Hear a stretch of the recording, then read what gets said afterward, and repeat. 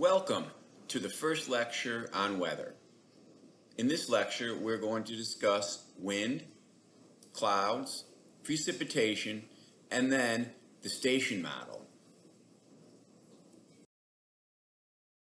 The three factors that affect wind are the pressure gradient force, or the difference in pressure. Remember, gradient is the change, Coriolis effect, and the friction force.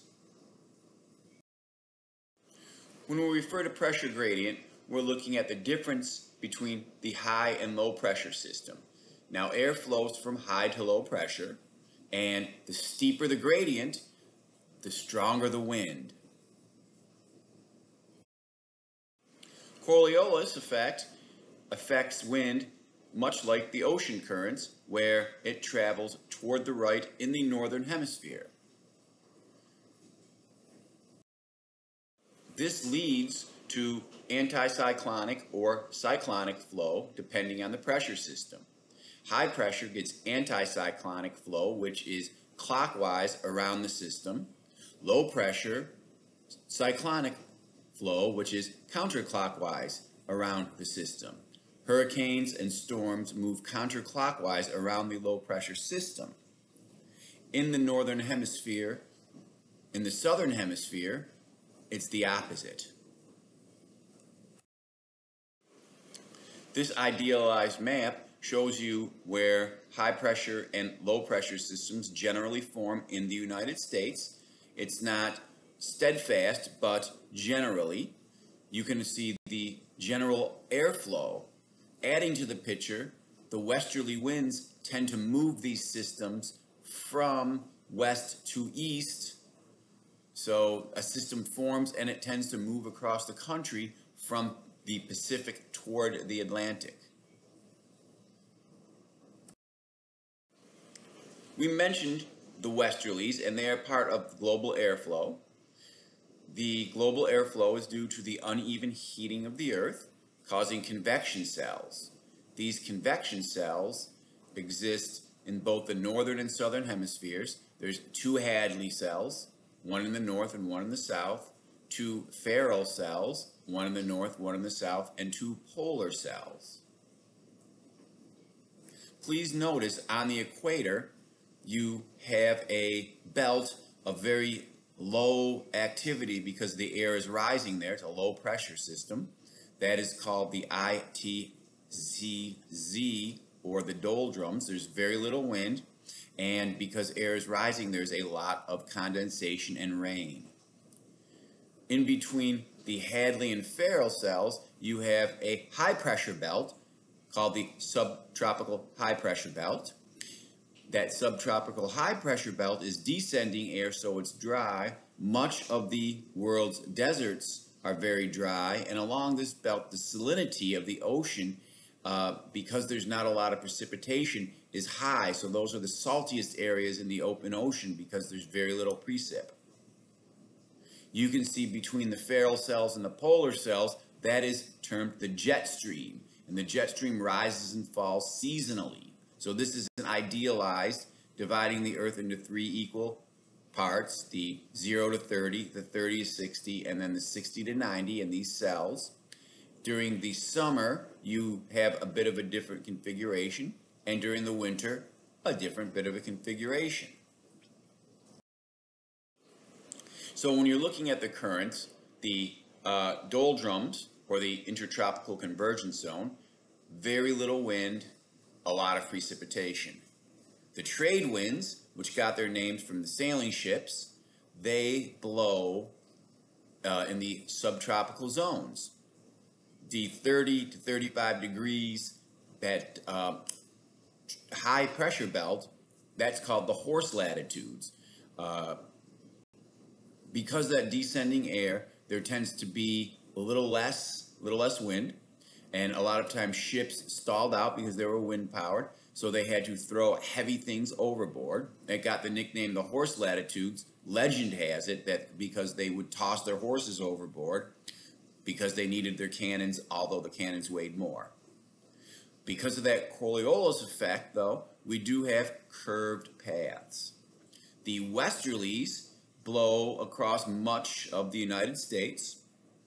And then the polar easterlies is the last wind belt. The westerlies and easterlies are separated by a jet stream. You can see there's your two jet streams. One is along the horse latitudes and one is along the polar front. And they are not exactly straight. They rise and fall due to the seasonality, or whether they're over land or water. But the jet streams do affect weather. They tend to isolate the tropics, subtropics, and polar areas. A monsoon, although most people use it incorrectly and think it's a big rainstorm, a monsoon is a extreme seasonal pattern with only two patterns, two seasons. So because of the jet stream, you have a cold season, winter monsoon in India with no rain and bitter colds because the air is pushing from the Himalayas. And then the summer monsoon, intensely hot with extreme rainfall because the jet stream has risen above India and all that air is being sucked off the warm Indian Ocean. So a monsoon means two great extremes, and India is the typical example used. Sea breezes, what we get, remember water has a higher specific heat. It heats up and cools down slowly. So during the day, the land heats up and air rises, sucking the moist air off of, in our case, the Gulf. And then by the time the afternoon comes, that air has condensed in the upper atmosphere and we have our afternoon thunderstorms. So every Floridian knows that every afternoon around these parts we have thunderstorms somewhere in the area, and that all occurs because of this process. In the evening, the opposite is true. The land cools off quicker. The air rises over the Gulf or the sea, but in our case, the Gulf, and you get clouds offshore. We mentioned orographic or the mountain effect, and this is how it works. Your prevailing wind moves up as it tries to pass over a mountain. While it's moving up, that's low pressure, you have rain or snow. As it moves over the mountain, it starts to sink, and the air, moistureless at this point, warms up slightly and it's very dry. So you have two distinct climates on one side of the mountain or the other. Mountain and valley breezes occur much the same way, where low-lying areas cause the upslope of air, and then in the evening the downslope. Chinooks are strong winds that come off of the mountains, and they're very dry. So it's part of the whole rain shadow effect. We have a lot of these, and the Santa Ana winds are another warm, dry wind, and that causes a lot of the wildfires that you hear about in California. And speaking of the Santa Ana winds, that is the winds that come off of the LA basin and that high pressure ridge that forms in the desert. And every year, very warm, dry winds are associated with these wildfires. We've all heard of El Nino, meaning the child, or the Southern Oscillation, and that occurs, if you look at the slides below, you can see under normal conditions, you have typical ocean circulation with the cold water moving up the coast of South America, and that area has upwelling because of the trade winds, and cool water, nutrient rich, very productive ecosystem. But that comes at a price, because eventually the water sloshes backwards, much like in a bathtub or anything. When you push too much water one direction, it bounces back. And when it bounces back, that current slackens, the trade wind slackens, and you can see in the El Nino conditions, you have warmer water off the coast of South America, which is less productive, does not allow for that upwelling, and climate is greatly affected. The villages there that depend on fishing often go hungry during this season because it changes the nutrient levels in the water. You get a lot of rain over the Pacific Ocean because that water doesn't make it all the way to Asia. So you have drought conditions in Asia, drought conditions in Australia. So El Nino and La Nina, the southern oscillation, the moving back and forth of the warming cold water mass off the coast of South America, affects the entire world's climate. Now, clouds form when air rises and condensation occurs. The upper atmosphere is cooler, so as the warm air rises, it reaches its dew point and then clouds form. Now, every cloud is made of millions and millions of droplets of water. These droplets form around a condensation nuclei, so every single droplet of water has a solid that it condenses on because they need condensation nuclei, be it dust from volcanoes or soot from cities or whatever.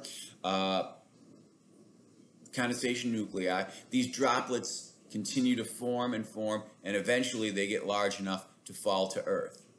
Clouds can weigh millions of pounds, but their density is very low. So around cities, you tend to get haze. Haze would be condensation occurring at a little less relative humidity due to all of the condensation nuclei in the atmosphere. Now, fog is when a cloud forms on the ground. So it's a cloud. Some of it is radiation forming at night. Advection fog is a cool wind blowing off of the west coast over that cool California current, and then when it hits land, it warms up.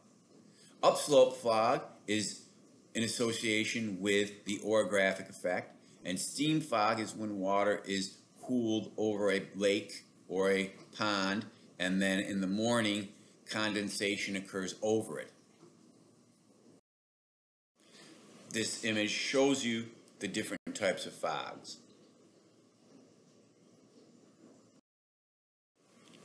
So when you look at the different type of clouds, you have to look at both the height and the shape.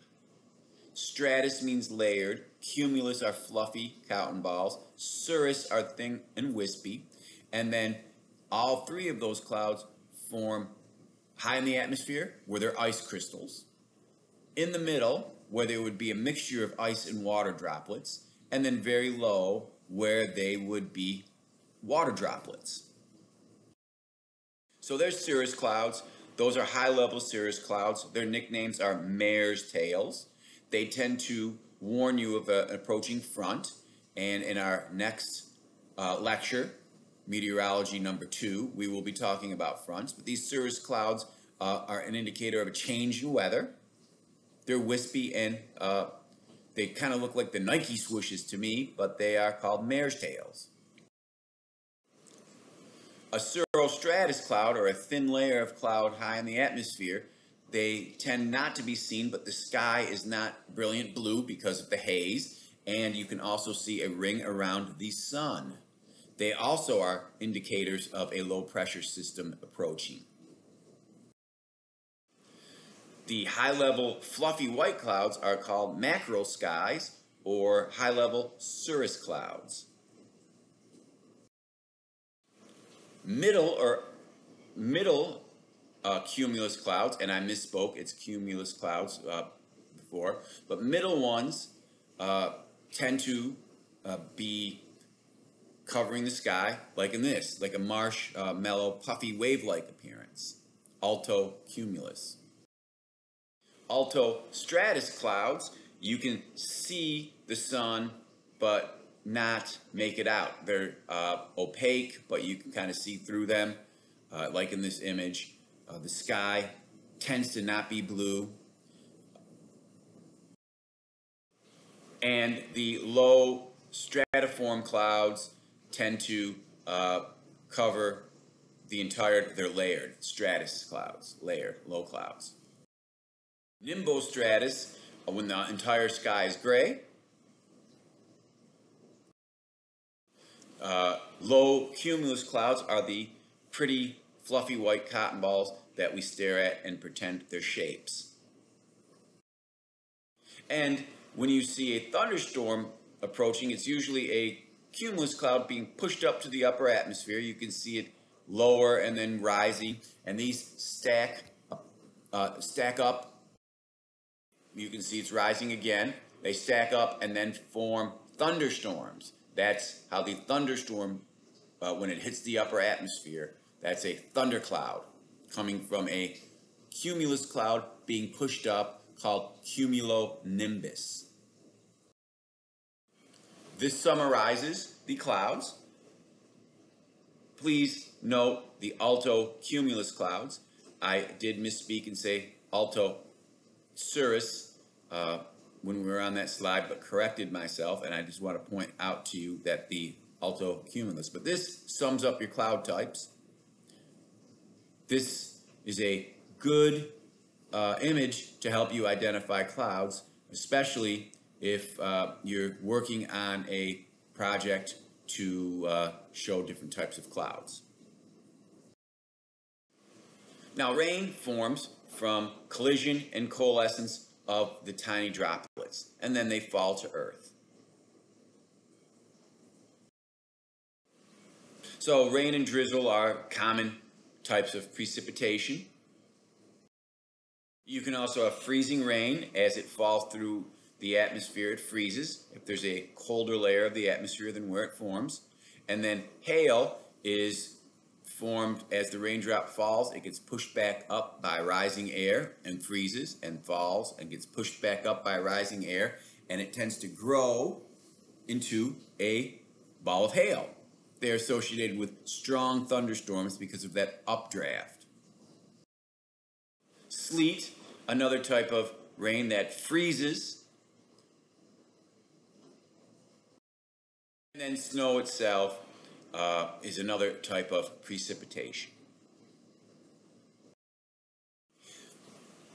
The last thing that we look at today, the station model, and that's how meteorologists transfer information in symbolic fashion. As part of your reference tables, you have a simplified station model. You can see the first thing is the wind direction and wind speed. The little fletching is where the wind is coming from, and then the flags on it indicate speed, where a long tail is 10 and a shorter one is 5. So you can symbolically indicate the wind speed. The barometric pressure is given in a shorthand method. They would give you the 138, the last 3 numbers, and you put a decimal point, so you'd have 13.8, and then add a 9 or a 10, whichever gets you closer to 1,000. Remember, standard pressure is 1013 and change, so you would want to be close to 1,000. You wouldn't, if you put a 1013, that's closer to 1,000.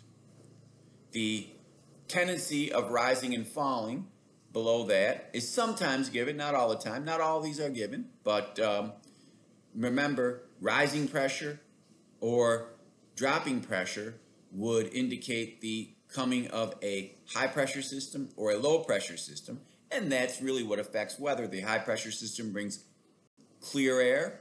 The low pressure system brings storms. The temperature, moving to the left, given in degrees Fahrenheit. The present weather, given symbolically. And then the dew point. So here is your wind speed and direction, what the fletchings mean, and symbols for the precipitation, the dots and commas where we showed you. The sky cover, or the amount of shading in your station model, is on the left, And sometimes they give you cloud cover, and if they do, there is the key to cloud cover on the right. Now, as I mentioned, the only tricky part is the station model when you come to the barometric pressure. In this case, 027. Put a decimal, so 0.2, and then add a 9 or a 10, whichever number is closer to 1,000 is your answer. So 902.7 or 1002.7. And 1002.7 is closer to 1,000, so you would say the barometric pressure here is 1002.7.